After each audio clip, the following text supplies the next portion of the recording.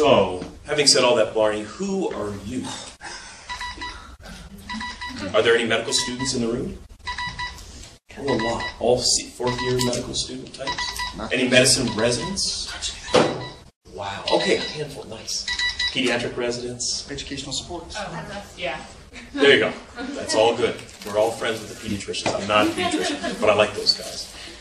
Who else do we have? Advanced practice providers, nurse practitioners, physicians associates, etc.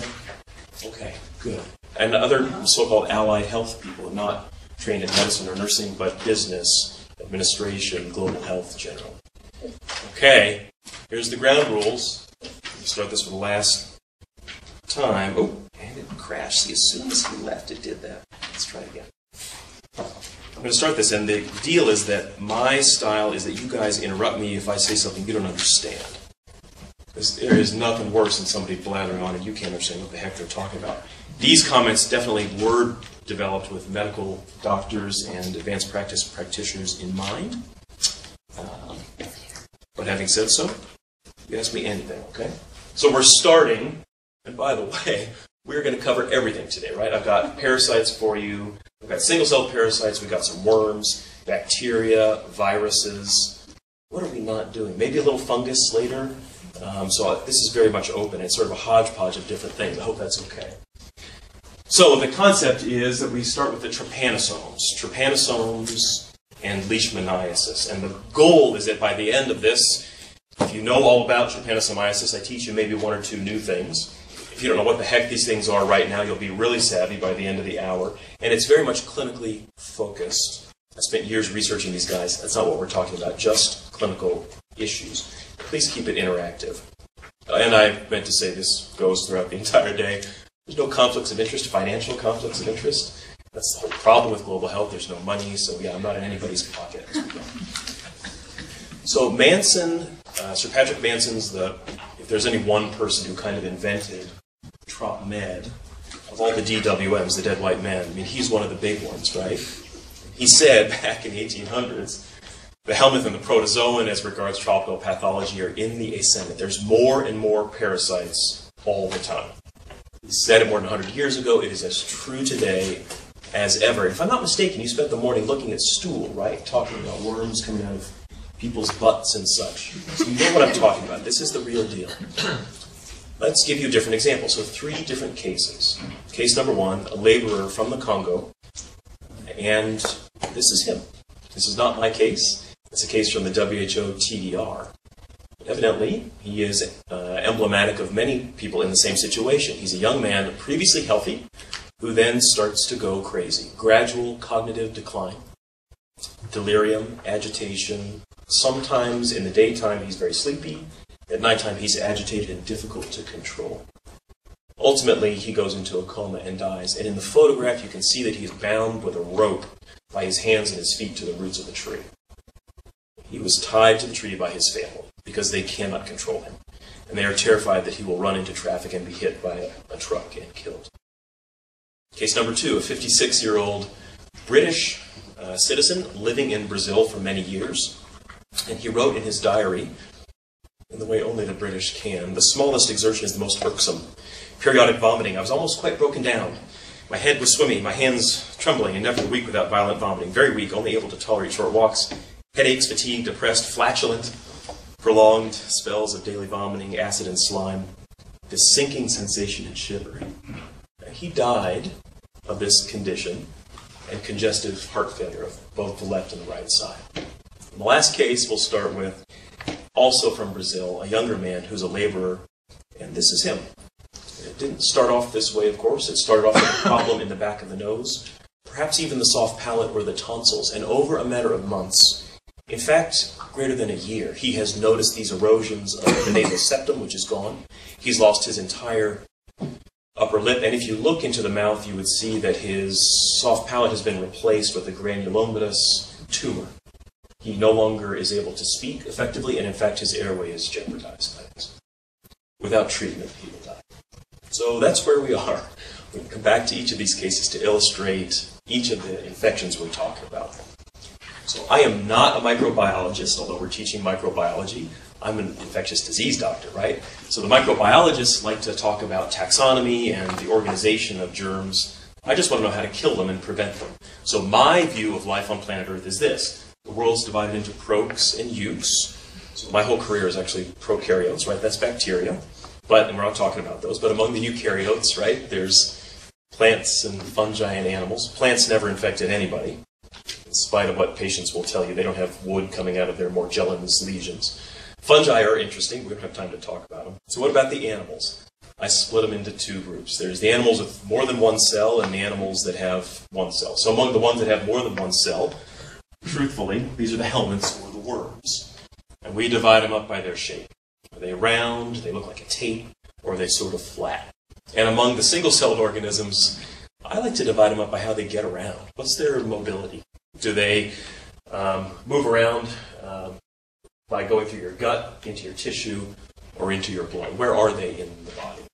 So for the moment, right now, we're talking about these tissue bugs. You're welcome to refer back to this general, very simple rubric. The problem with courses like this is that if we show you, sort of this museum of oddities, it's hard to figure out where they belong together. So I like having a simple organizational rubric, if you will. So the tissue bugs are the Kinetoplastidae, or the kinetoplastids. And the kinetoplastids all look the same. They're one cell, they have a nucleus, and they have a kinetoplast. What is a kinetoplast? The kinetoplast is probably a rudimentary chloroplast that goes way back when one animal ate a plant, and instead of digesting it, they started living together symbiotically. In the case of the kinetoplast, that chloroplast is essentially the engine, like a mitochondrion, that drives the activity of that beautiful membrane, this ruffled membrane that grows up from the back and goes up towards the front. In fact, coalesces together into a big old flagellum. It looks kind of like a sperm, right? Except instead of pushing itself, it pulls itself along through the stream. There are three broad flavors of human importance in the trypanosomes: the Leishmania, Trypanosoma brucei, and Trypanosoma cruzi. So before lunch, we can do it. We're going to go through all three of these. Dude, that's a lot of work. It usually takes weeks to go through all this stuff. I'm going to do this with you in about an hour. So by the end, you at least have a rudimentary sense of what we're talking about. And you can ask me questions at the break. So we'll start with T. brucei as the first. With respect to T. brucei, like with all of these microorganisms, the nomenclature, the words that you see when you read about these in the textbooks, they're highly confusing because you'll see all these odd terms. Does it have a kinetoplast? Does it have an undulating membrane? What about all these different flavors, an amastogote versus an epimastogote? Do not be confused. They're all kinetoplastids, and during its life cycle, they'll take different shapes. And we describe them today, just like we did in the 1800s. What do they look like under a microscope? So, if they have, for example, an epimastogote, meaning the mass that starts in front of the nucleus, that's sort of the insect form of some of these germs. If it has no mast, no flagellum at all, that's called an amastogote. We see that a lot with respect to Leishmaniasis. So don't be bogged down in these terms, please. They're all part of the same basic three groups. So let's talk about them one by one. Here's our laborer. What's this gentleman got? None of you have seen a case, right? I've never seen a case of this. It's rare. And unless you work in certain parts of Africa, you won't encounter this infection. So it's an exotic thing, right? But it's important. This is sleeping sickness. The technical term is HAT, human African trypanosomiasis. And human African trypanosomiasis is caused by Trypanosoma brucei. The way we understand this particular infection is interesting. It actually goes way back when, going back over hundreds of years to that so-called golden age of microbiology, when people would go to the jungle and look at a corpse, look inside and see what was there and get a disease named after them. That was sort of the model for medical microbiology. The bottom line here is that this is actually a very ancient condition, and we think that this goes back, in fact, for many centuries, although we don't have pathophysiologic evidence to prove that it's true. The bottom line here is that cases of sleeping sickness are caused by T. brucei, and there are two sub-flavors of T. brucei. Okay? One is called subspecies gambiense, or West African disease. Think of the Gambia in West Africa. And one is rhodesiense, East African disease. Think of the old name for Zimbabwe, Rhodesia. Now, there's also an animal form of this called T. brucei, which doesn't infect people, but it causes a terrible wasting sickness of cows. So for agricultural and developmental reasons, national level, important, not important from a clinical medical perspective. Is it a big problem? What is the epidemiology of this? Here's a picture of a patient who expired of sleeping sickness. Looks like a cadaver that's been lying in the sun for weeks. This is someone who just passed away. Again, to emphasize the terrible suffering that goes through every one of these patients who gets this illness. We don't know, have you noticed this in this course so far? If you haven't already, I'll be the first to tell you. We don't know how much of this is out there because the epidemiologic metrics are very, very imperfect. The people who are getting the infections don't have the benefit of public health to study, much less prevent these infections. But we do know something about the history and the epidemiology of T. brucei. And we think, based in particular on the work of MSF, Médecins Sans Frontières, who are by far the most knowledgeable and skilled physicians around this, that there are probably tens of thousands of cases. And although we've said for years that about 100,000 people will die in a given year, that's actually a rough guess. My sense is that the number is smaller, and it's probably on the neighborhood of 30 to 40,000 who are dying. Still intolerable, but compared to HIV, AIDS, tuberculosis, malaria, a much, much smaller issue. However, it's poised to get worse, right?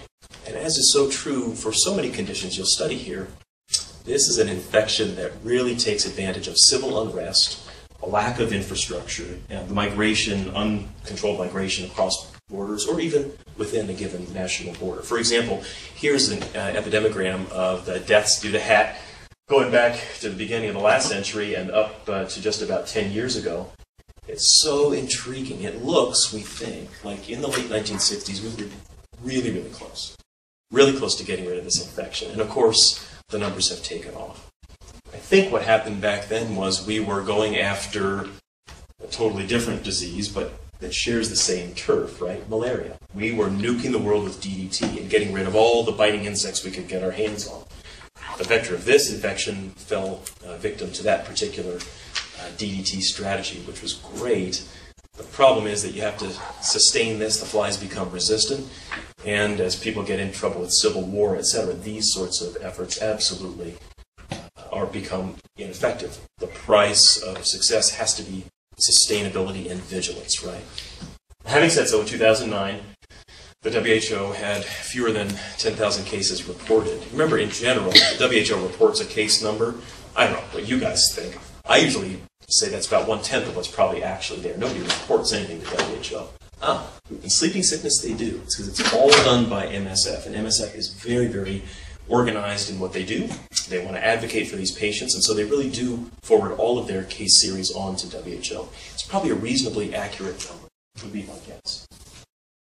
So where does this happen? This is a problem of Africa, as the name implies. We haven't found it outside the African continent.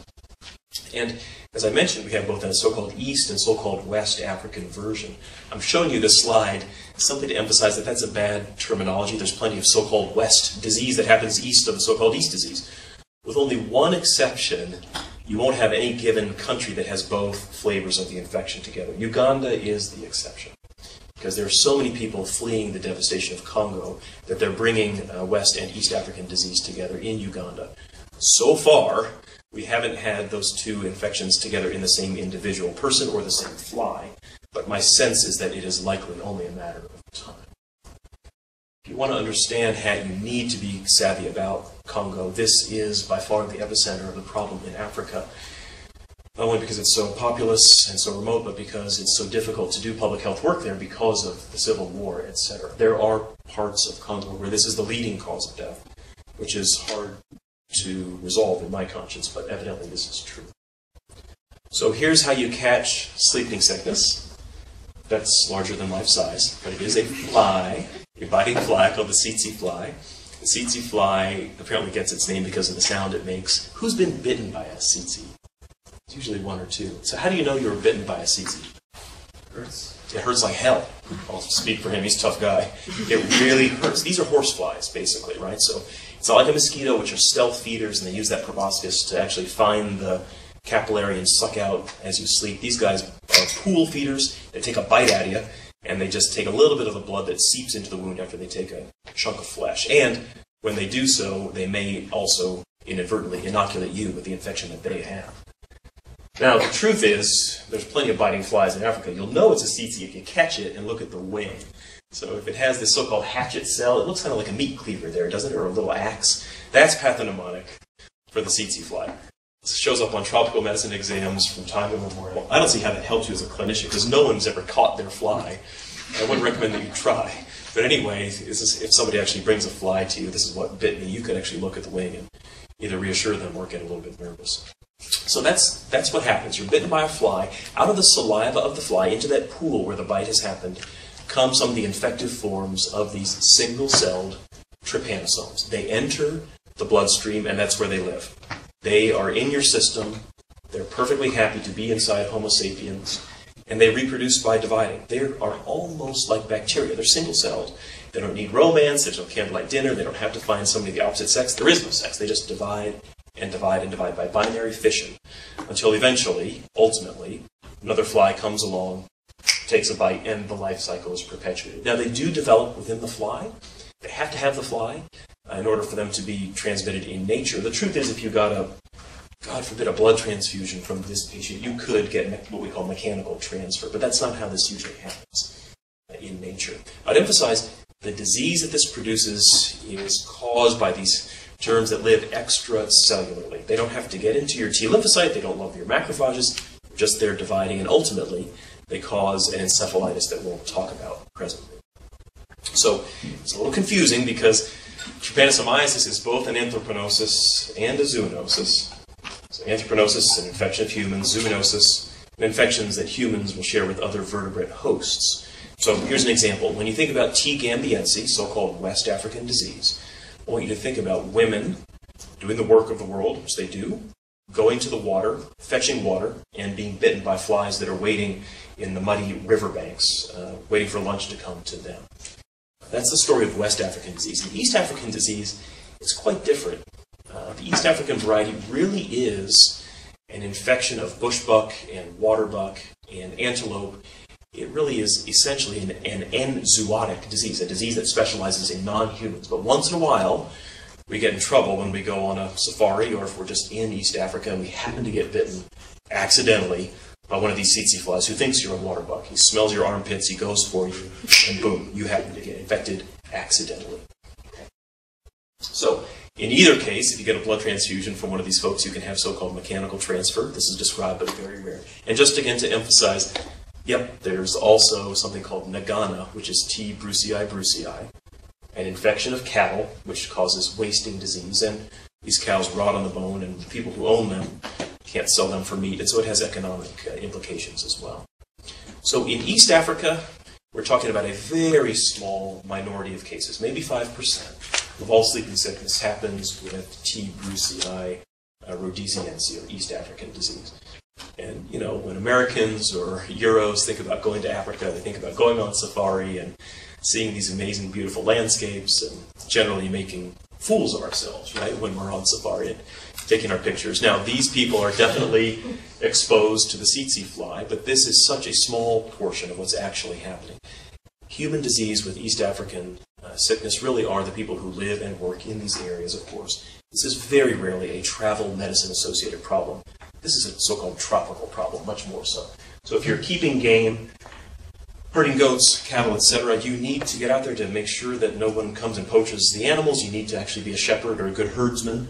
You have to be with those animals. And you can see how these herdsmen or their children, who have no other choice but to do this work, might be exposed to this condition.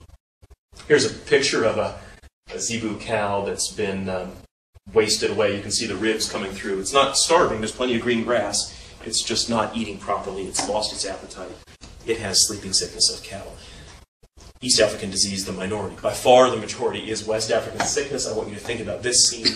Mom and baby on her back. And in the rotting vegetation along the water, that's where the flies live and breed. And they don't ever have to leave because we pump them every 12 hours to try to pick up more water. Okay. So how does this condition present clinically? Because I showed you that poor case, this unbelievable situation, families tying people to trees. What's going on? For both East and West, the disease starts the same way, and that is the so-called chancre. Okay, this is an inflammatory response, the host immune system coming to the site of the bite, fighting off the antigens and the germs that were inoculated right into that particular bite site. The chancre. So chancre is just French for lesion, right? So there's the chancre of syphilis you've probably heard about. There's other chancres that are out there. I'm not French, I call it a chancre. We're supposed to be the chancre. And so what you're supposed to see here, this is the malleolus of a patient, the ankle, and they've got a swollen, indurated, inflamed bite site. And that's the same for both east and west. However, beyond the first stage, things seem to be different between the two flavors of disease clinically. In the case of West African disease, you see mostly this is second phase disease. Here's a girl from Liberia, and she has fever and a sore neck, and on examination, posterior chain cervical lymphadenopathy. In fact, let's zoom in on this. So, look, we're in Denver talking about tropical medicine. I think I'm not a pediatrician. If I were a pediatrician, what would I be thinking about? This could be so many things, right? Infectious mononucleosis, maybe. I think of that more anterior chain than posterior. She could have lymphoma, I suppose. There's other stuff that goes to the posterior chains. But the bottom line is that if you are in the right epidemiologic setting, in a place that has an issue with fly control, you have to think about sleeping sickness in this occasion, because if you do, you can save this kid's life. What's this called, this finding? Does anyone come across this? So this is Dr. Winterbottom figured this out, so it's called Winterbottom's sign. Posterior unilateral cervical lymphadenopathy. It sounds like an STD, doesn't it? Winterbottom. That was Dr. Winterbottom. And although he has a reputation for being an evil slave trading guy, actually it's quite different. He came along much later, was not involved in the slave trade, and helped to figure out what was going on. So his name goes with this sign. We're told, so I was told in the London course, that people who live in West Africa knew about this for a long time. And in fact, during the invasion of Europeans to do the slave trade, they figured this out. And the observation was that if you were captured and you had Winterbottom's sign, you wouldn't survive Middle Passage. So the parents of young kids used this to their advantage. They would inoculate, so we're told, wound and inoculate the back of their kids with some dirt or soil to cause a local inflammatory reaction to fool the slave traders. I don't know if it's true, but I just love that story. Okay, so that's second phase West African disease. What about second phase of East African disease? It's totally different. It's not just cervical lymphadenopathy, it's sepsis. It's protracted high-grade fevers. It's patients who are profoundly altered, too sick to get out of bed. These are patients with multi-organ system failure, sepsis, and death. They usually don't even survive to the classical third stage. Third stage in West African disease is what I showed you before. These are patients who have an encephalitis. The encephalitis leads, by definition, it's inflammation of the brain. It leads to cognitive difficulties. For reasons no one understands, a very classical day-night reversal that's there. And ultimately, without treatment, these patients die. Human African trypanosomiasis, universally fatal without treatment. The timing going from the bite to progression in West African disease and death may be months, even years. Some colleagues of mine in London took care of a gentleman who was 30, I'm not making this up, 30 years after his exposure. That's distinctly rare and not a good teaching case, but the point is there's individual differences that are there. So let's summarize again. Here's a table of the different phases from East and West. So on the left is West African, on the right, East African disease. So they start off exactly the same. You have that chancre, inflammatory response at the bite site. And then the second phase is quite different. West African disease, you have lymphadenopathy. The lymph nodes are basically, as I think about them, sucking up these parasites. They're dealing with them. They're trying to wall them off. They're trying to learn how to fight off this single-celled microorganism. And they usually do okay for quite some time. There is an immune détente that is reached. My friend Matt Golden says, when a host meets a bug, one of three things happen. Either you kill it, it kills you, or you reach an agreement. And in this case, they sort of reach an agreement, but ultimately, the bad guys win. In East African disease, it's different. The bone marrow, the liver, the spleen, they're all full of parasites, high fevers, coma, and death. And then, of course, in the classical third phase, what we talked about. There really is no third phase, usually, in East African disease. But in the West, it's that so-called sleeping sickness due to chronic encephalitis. Now, why does this happen? What's going on? Why can't we defeat these bugs?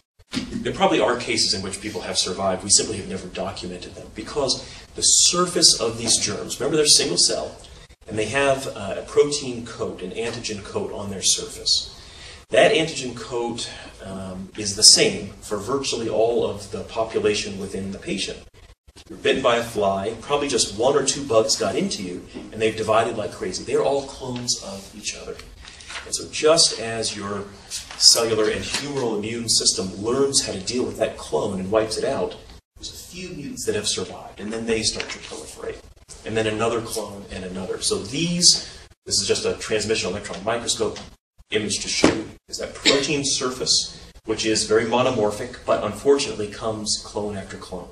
So you can imagine what happens to these patients. Eventually, a lot of immunologists, the way I think of it is their humoral immune system just gives up the ghost. They cannot deal with it any longer. The B cells are shot because they have dealt for so long, for so many months, fighting off wave after wave of invaders. So what's happening, I think, is that you'll be seeing a patient, if you're working in country, who has fever. They may or may not recall the chancre. They may or may not know that they were bitten by the tsetse, although, as you pointed out, they really do hurt. But a lot of these folks are bitten all the time. They'll say, I've been bitten by mosquitoes, flies, gnats, you name it. So how are you as a clinician going to figure this out? It's tough, because the differential diagnosis is so broad. And this really, I think, falls under that awful category of fever of unknown origin, doesn't it? It has to do with wearing your public health hat. What's happening with epidemiology of sleeping sickness in this community? What season is it? How bad are the flies? Going to the village elders, talking with experienced healthcare providers, what are you seeing in your community? On an individual basis, without that information, you're stuck with everything else that's as broad as the broad ocean can be. And if you're working on site, you may not have the diagnostic capacity to help tell these things apart. But these are the things that sort of come to mind for me as on my differential diagnosis, if you will. The key is that in order to make a diagnosis, you really need to look for this particular pathogen. So I love starting with a blood film. I was looking at the syllabus for the course. We have a module on malaria, correct? I think it's in a couple of days from now. So some of you in the room may not know how to make a blood film. You will. Everyone leaves this course, I'm sure, knowing how to make a blood film. It's so cheap. It's so easy. And it gives you so much information for malaria, but also for this particular infection as well, right? So this is just a right Giemsa film. Basically take a diabetes lancet or a little needle, prick the side of the kid's finger, put a drop on the blood. You have just one piece of glass. It doesn't even have to be clean glass. You can use a broken window. I don't care. Put down a drop of blood on one side and then smear it out on the other. One side is fixed, one side is lysed and then fixed, and then you look at it after staining with Giemsa. Very cheap. If you have access to a microscope, you can actually make this particular diagnosis because, well, you don't even have to be an MD to realize the round things are red cells and those other guys do not belong. When you've seen this, you've made your diagnosis, and you can then proceed the next way ahead. So you could also do this if you had a lymph node. You could actually aspirate lymph juice out of that lymph node and blow that out onto a slide. Pathologists at my hospital hate that. They want the architecture of the node. I can't tell you if it's lymphoma unless you give me the whole node. The truth is, if you're doing what you have to do or you don't have a pathologist, just stick a needle into the blood, do a blood film. If that doesn't work, go right after the lymph node as well, if it's secondary disease. We have ways and tricks here in the States where we try to get these things to light up like a Christmas tree. This is called an acridine orange stain. We use this stain to try to get these things to be easier to look at under the microscope. But the bottom line is, you're looking for the bug itself. Now, it sounds easy, and it is cheap and easy, but there are just such a huge shortage of microscopes in country that MSF has created a separate detection technique, and it's very, very snappy. It's called the card agglutination test for trypanosomiasis, and instead of looking for the germ itself, you're simply looking for an immunologic response with respect to patients who are infected. And basically, you take a little bit of blood, put it onto a piece of paper, like wax paper, and then use a latex-coated agglutination bead to see if it will react to the antigens that are in the blood. So from the back of the room, even with an LCD projector with the windows open, how do you read this test? Who's positive here?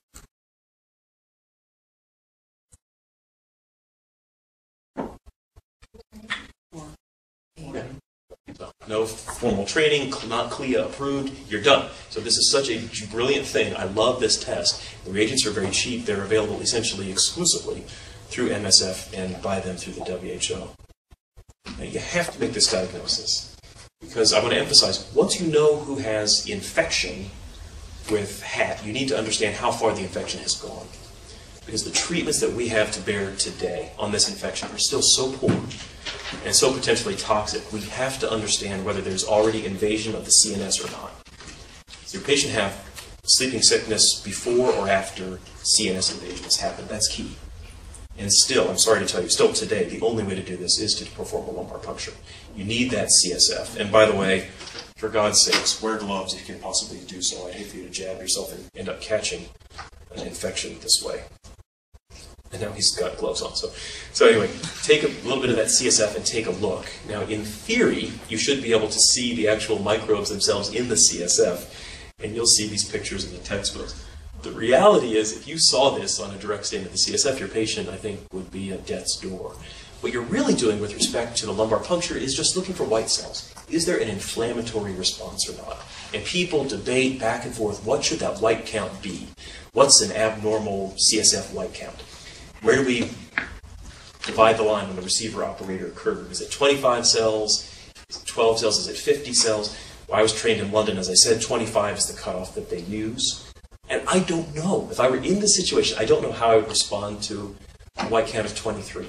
That's not quite 25. But holy cow, 2 more cells and you would or would not treat these patients very, very differently. So it's a problem. I will say that because it shows up on exams, if not in the microscope, this is a morula cell of Mott. So the morula cell, I think, is a mulberry cell. It kind of looks to me like a blackberry. This is a B cell. These are B cells gone wild. This is a B cell that has given up the ghost. It's made so many different antibodies to fight the antigens over time. Occasionally, you may actually see this on a direct stain of the CSF, although I certainly never have. So let me summarize again to explain where we are. You're going to make a diagnosis because you are a medical professional, and you're going to do a history and a physical. There's no other magic way to make this diagnosis. You have to think HAT. And when you do so, you'll then confirm your diagnosis, blood smear, or lymph node aspirate. And if you can't do that, try the card agglutination test for trypanosomiasis, or CAT. Now, these will either be positive or negative. If they are positive, you'll do a lumbar puncture. You want to know how many white cells are in there. Is it inflammatory or not? Because if it's not, you can treat these patients pretty well with suramin or pentamidine. These are nasty, but they won't kill your patient, right? If they're positive, you need to use this other, much more toxic regimen that I'll talk to you about. And I'll just emphasize, if all that workup is negative, these patients may still have encephalitis. There's plenty of case reports of people who had a negative LP and went on to die of sleeping sickness. So you need to keep an open mind to this.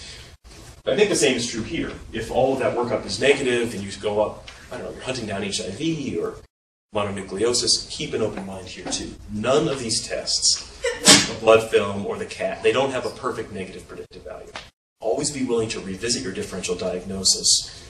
It's good general medical advice, but certainly when you have limited diagnostic acumen. So, why do we deal with this? What's the big deal about CSF disease anyway? So if you don't have central nervous system involvement, you can use this particular drug called pentamidine in West African disease. And in fact, many of us have used pentamidine. I use it for my patients on an inhalational basis as a pneumocystis prophylaxis, right? If patients really can't take sulfa, they really can't take sulfa. It's so rare, but I do have a few people who really can't take sulfa, and I end up using this drug. So you've seen it used before. What you may not realize is that when you actually give it intramuscularly, it can cause muscle necrosis, it can cause pain. It's sort of a hassle to give, and it requires coming back to get an injection every other day for 10 doses. That's basically 20 days of treatment. That means the patient needs to live near the clinic. There are a lot of logistical barriers to using this. An alternative for East African disease, really what we rely on, is this drug called suramin. And the problem with suramin is that it is also a potentially toxic drug. The treatment is difficult to give. It's usually given intravenous, not intramuscular, and that means that you need an IV angiocath to put into these patients day after day. That is not easy to come by in many of these areas. I would also say that a lot of these patients will herx out. So what do I mean by herx? Who were Yarish and Herxheimer? I actually don't know. There are probably a couple of med students who sweat blood back in the 1920s or something. What is the Yarish-Herxheimer reaction? Anybody seen anybody herx? None of you has done this to patients? So Yarish and Herxheimer figured out that if you have a heavy infectious load in your patient, for example, rickettsial infection, you have Rickettsia prowazekii, and you give a little penicillin, every one of those germs will die at the same time because they're incredibly susceptible to antibiotics. This is great for killing the germ, but it's awful for the patient because you're just instantly shown this huge antigenic load, and these patients get, well, they go into sepsis. They see all this LPS, they have vasodilation, they go into shock. So that's what we call the Jarisch-Herxheimer reaction. Give a dose of antibiotic and make your patient sicker. It's sort of against what we're trying to do. And that happens in a number of reported cases with respect to Sermon as well. In particular, if there's an infection called onchocerciasis on board.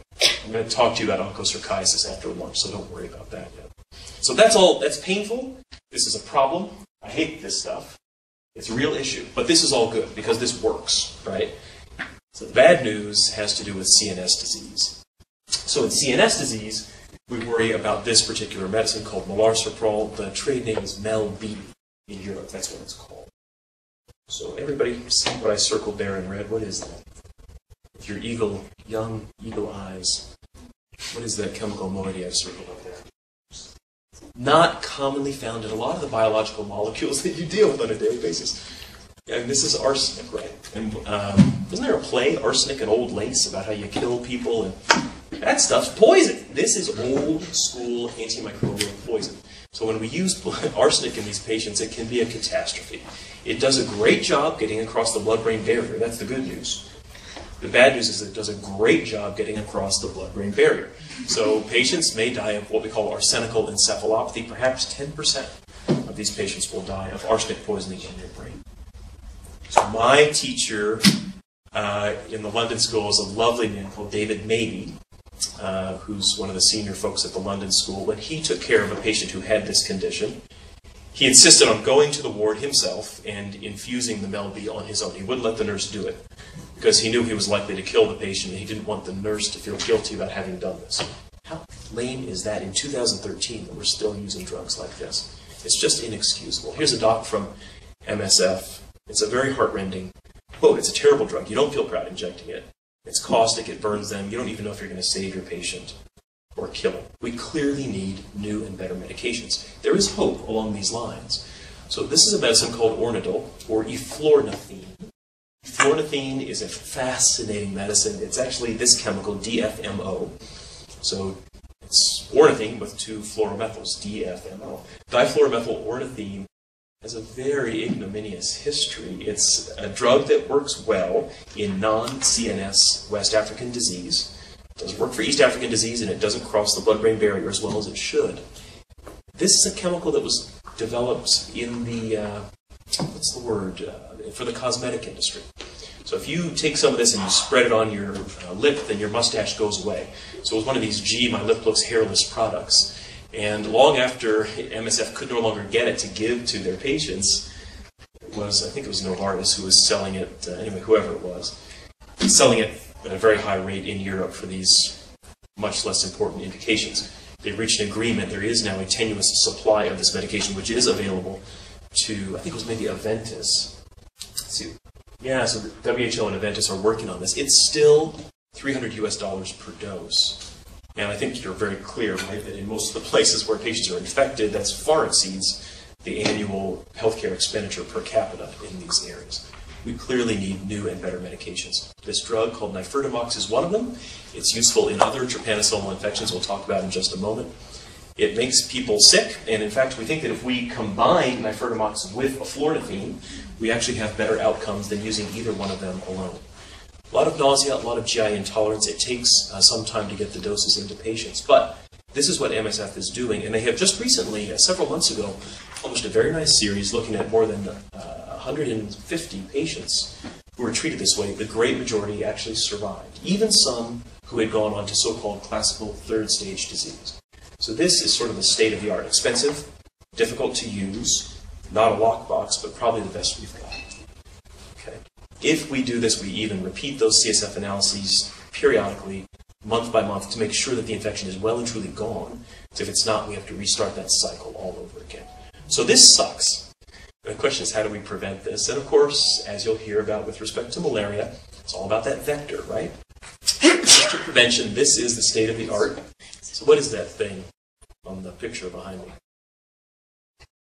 Fly trap. It's a fly trap. It's a piece of cloth, black and blue cloth, and I don't know why tsetse flies go crazy for black and blue. They're angry or they're horny or something. When they see black and blue, they go like crazy to it. So if you spray that cloth with an insecticide like permethrin, they die. And so this is a terrific technology, and If you do it peri-domestically, when people go to the water, around people's homes, in endemic areas, you can have a great protective effect for these communities. It's very low tech. The chemicals are essentially non-toxic. They can be retreated. This is sort of the antithesis of PCR and all the molecular stuff we do. This sewing machine looks like it's from the 1800s. It's fine. It totally works. Here's an example of a sack of potatoes that happened to be the right color. Somebody cut it in half, staked it out, sprayed it, and now that's a fly trap, and it works. So I love this technology because it's very, very useful. My career, before I made my switch, was doing this, trying to figure out the intermediary metabolism of these bugs, figuring out where the key choke points are in metabolism. How can we block these choke points using small molecules? It was exciting, and we would do all kinds of DNA analysis, trying to figure out the differences between our native sequences and the sequences of these same molecules in these bugs. And I have tremendous respect for everybody who currently does that, including Wes Van Boris and Fred Buckner in our labs at the U. The reality is that this still happens. We are still very far away from these new medications. And the last slide is, this is a young man who actually was diagnosed towards the later stages of disease and was saved, but he had already sustained brain damage from his encephalitis. So he can't catch up with his education. He won't become a productive income earner for his family. There is no Department of Social Welfare for these communities. The burden, even for these cases that are survived, is so totally tremendous and awful. So I'll answer your question. I would say that after each of these lectures, I'm going to give you these key concept slides because we're going through a lot. Remember, there's two flavors of HAT. You can make a diagnosis looking in the lymph juice or in the blood, or using this card agglutination test for trypanosomiasis. You need to know if it's in the brain. If it's in the brain, you've got to treat with a very toxic, challenging medication regimen. We prevent this by fly control. We desperately need new medications and vaccines. Is there any utility to avoiding wearing blue and black clothing? Yeah, what about what we actually wear? And should we avoid those clothing? Absolutely. Ask any trop med doctor. If they go on safari, they won't wear blue or black. And they